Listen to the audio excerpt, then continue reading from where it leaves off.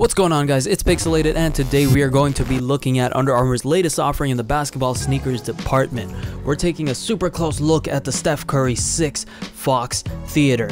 The actual release date of the shoe was Friday, January 4th, so, well, hurry up and go check Under Armour's site or your closest local retailer of basketball sneakers to go get them. I'll leave a link in the description for you to find them, but before you do that, let's get into the mix and find out just what they packed into this bad boy. Feel free to follow me on Instagram at Picsoleated, that's at Picsoleated for fire sneaker content, giveaways, and to be part of the Pics fam.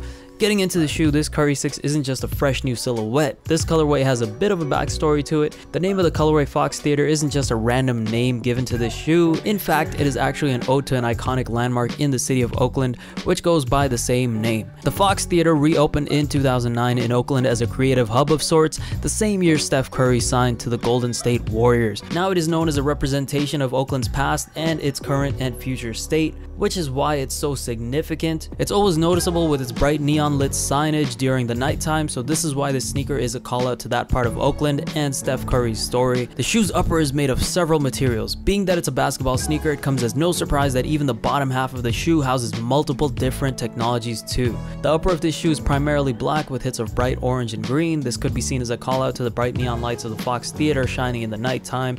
It's a one-piece all black upper made of this fused knit material that's fortified from inside but still soft to the touch and feel. The toe box and mid-lace eyelets of the shoe are reinforced with a second layer of fuse that has some sort of reflective property, not like 3M, but whatever it is, I like it. The laces are all black, thin laces with neon green lace tips with the text "The Town" on them, referencing the Fox Theater and Oakland once again. We see the same reference on the insole in the number 10 because 2019 essentially marks the 10th anniversary of Steph Curry's signing to the Warriors. The tongue of the shoe has a small black leather patch with UA branding and the numbers 30 and 6 on them, Curry's on-court number, and the number 6 because it's the Curry 6, of course, with a bright neon green pull tab running through it, which I'm extremely grateful for. No shoe should go without a pull tab in my opinion, except for the classic ones. They look kind of weird now if you put them on there. Anyways, you know what I'm saying. The shoe's laces run through this bright orange loop that circles around the entire booty of the shoe. Pretty much what this means is when you yank your laces to tighten the shoe, it subsequently yanks on the orange loop to tighten the rest of the shoe, going around the back to provide a more secure hug onto your foot. This is a great feature and addition to the shoe. The inside of the shoe's heel is very nicely padded. Moving on to the bottom,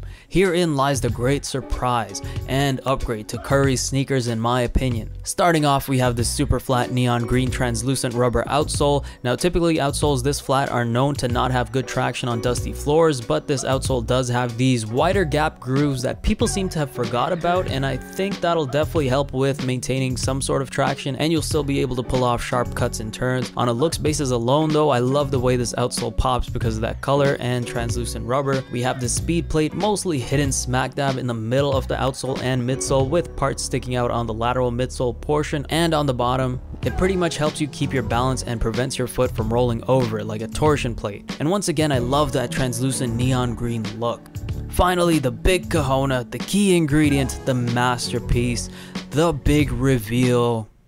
Okay, we indeed have a full-length hover midsole on this shoe. It comes in an all black to neon red gradient with the oh so appealing mesh netting to withhold the masterful hover foam from getting too out of control. Now, a lot of people mentioned Curry loved to get as close to the ground as possible when shooting, and that hover would prevent him from getting that ground feel, but honestly, I don't think it gets rid of it too much. I feel like the flat outsole helps make it feel like you're still close to the ground. Don't get me wrong, the feel of these shoes on feet is still great. The upper of the shoe is hella soft but still sturdy. It feels like a basketball shoe but still comfortable. The upper is a joy to feel on foot. The midsole provides cushioning, but it's not overbearing and doesn't feel cushy to the point that I don't feel like I'm on the ground. It's definitely more refined than the Under Armour Hover Phantom, which before this was my favorite hover shoe from Under Armour. As for sizing, the shoe fits perfectly true to size. I'm a wide foot, and as a snug ball shoe, they fit perfectly. No issues whatsoever. You'll be fine going true to size no matter what. That's a guarantee.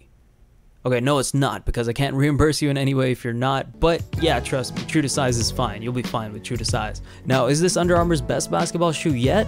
Honestly, I can't give you a fully straight answer simply because I have not tried all their basketball shoes, such as the Hover Havoc and what have you. But from trying the Curry 5s, I can say without a doubt that the Curry 6 is a severely significant improvement. Not only is the upper softer, it's actually a joy to feel on foot while still being snug the way a basketball shoe should be. The padding on the heel works wonders for comfort and lockdown, and finally, the addition of the full-length hover unit is more than I can ask for in a basketball shoe. It's actually very shock absorbent while still being firm enough to provide great traction on the court. Now, I can't prove this to you and I can't do a performance review for you because I haven't worn these on the court right now, but based on what I can tell, those are the results you will get. So yes, these are Under Armour's greatest basketball shoes in my eyes, and the best Currys yet. Would I prefer a better colorway? Possibly, because I prefer uppers not to be predominantly black, but that's just a personal preference. This colorway is still sick to me and has a cool story behind it, plus those neon hits really pop in photos and in real life.